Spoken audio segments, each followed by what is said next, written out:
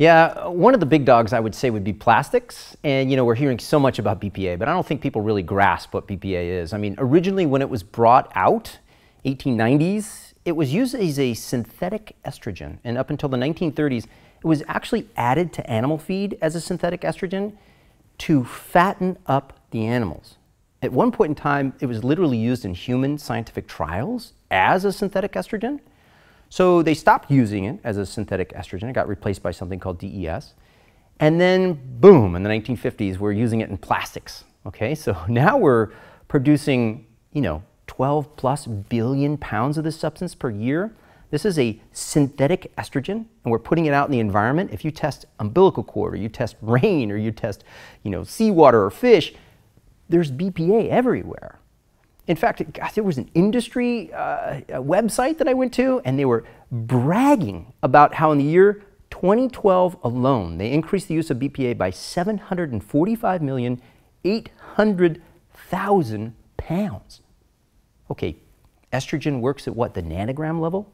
And we're adding 746 million pounds in 1 year to our environment? It seems ridiculous.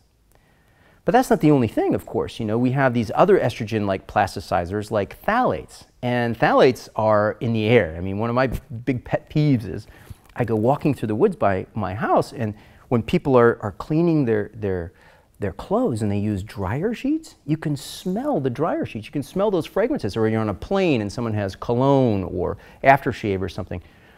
These scented agents, these coloring agents in personal care products and cleaning products, they are fixed in the product with phthalates, another plasticizing agent.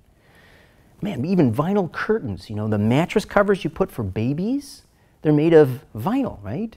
This vinyl off-gasses this phthalate. We see association with obesity and autism and even cancer.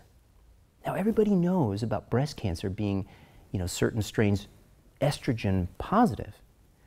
But they've actually tracked in northern Mexico when women would consume more personal care products, things like lotions, sunscreens, creams, shampoos. When they would use more of these products, they would get higher levels of these plastic agents, these phthalates, in their urine. As the urine levels went up, they would increase their risk for cancer, breast cancer specifically.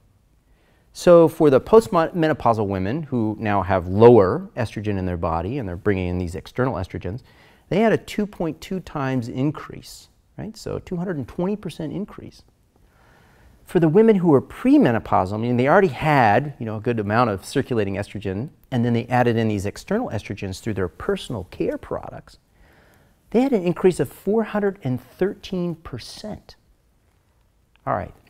So we really have to be conscious about limiting our exposure, and we really have to be conscious about excreting more of these. And one of the best ways to excrete more of these plasticizing compounds turns out to be sweating.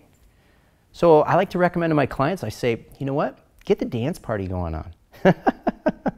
That's one of the best ways to get a good sweat happening. Or you can take an Epsom salts bath, and before you take your Epsom salts bath, drink a cup of ginger tea. So not only are you getting this wonderful magnesium and sulfur in, but you're also getting in some of these ginger compounds that are anti-inflammatory. They really help with rheumatoid arthritis, and they increase the amount you sweat in a hot bath. So I would say you have a great excuse to have a cup of tea, take a bath, and get your dance on.